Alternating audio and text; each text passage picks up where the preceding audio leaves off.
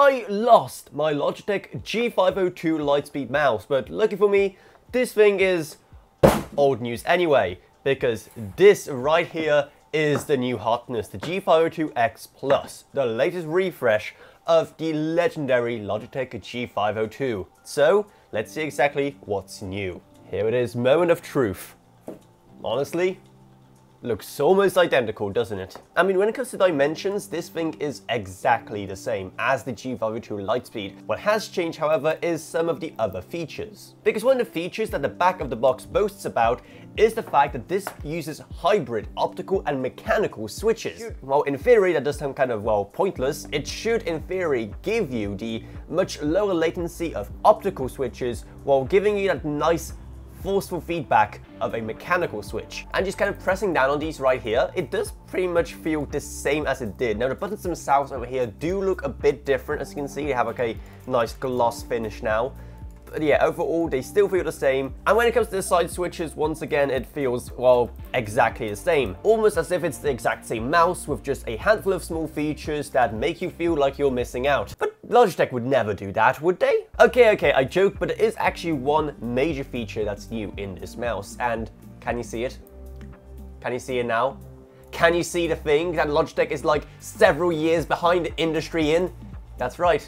It finally has USB Type-C. I have no idea how it took Logitech so many years to finally put USB Type-C in the product, but they're finally doing it, so that's nice. Looking underneath the mouse here, things are looking pretty similar. Once again, you have a little puck you can take out to store your dongle inside, and actually, this is interesting. The inside of the puck looks a lot different. Like in the Lightspeed, you have different like cutouts in it where you put your little weights, but I actually don't see it. Do we even have weights with this mouse?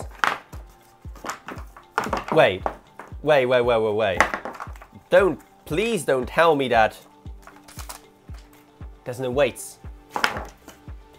There's actually no weights. You cannot adjust the weight of this mouse. One of the main features of the G502 Lightspeed and the G502 series in general. I'm done. I'm actually done. See ya. Bye. So let's at least see if the weights, at least the ones I have left over, for my Lightspeed actually, like, you know, work at all. Let's just kind of put this in there and then, yeah. Oop. You can kind of hear it rattling, but I mean, it's the best you're having. Once again, you still have this weird USB Type-C to a adapter thingy, which I honestly still don't really get the point of, even though they include it in like every single product. And what's also neat is that you also get one replacement key as well. So you can replace the, I believe is it this one right over here? It looks like it. If not, I probably just pulled off something, which yep, there we go. That's actually a pretty cool feature, especially seeing how this one is smaller but rubberized, while this one is larger and, well, not rubberized. And when we turn it on, we're gonna see, yep, there it is. Another key change in this mouse, and another feature you paid way too much for at a time you should probably be saving your money, seeing how we're in a bit of a recession. Look at that glorious RGB. Now previously, the only thing that had RGB would be the Logitech logo, which you couldn't see half the time anyway, because, well, your hand would be over it. And also the DPI meter, which honestly, I can't see. I actually can't see it on this mouse as well. And something else I have kind of high hopes for is the rubber right here, because one major complaint that I and many of us had is that over time this rubber got extremely dirty, not to mention just kind of like rubbed off, revealing the mouse underneath. This pattern right here not only feels more comfortable, but it also feels like it should be a lot more resistant to you know, grabbing it at full force while trying to clutch a 1v5 in Rainbow Six Siege, and then subsequently throwing your mouse against the wall when you don't. So again, it's a nice improvement in this mouse. And overall, when it comes to just its design language in general, when it comes to the rubber here, when it comes to the RGB kind of streak right here, dividing the mouse up into 3 zones, it does look a lot more nice and modern. The G502 Lightspeed was starting to look a bit dated, and this is just, I mean, come on.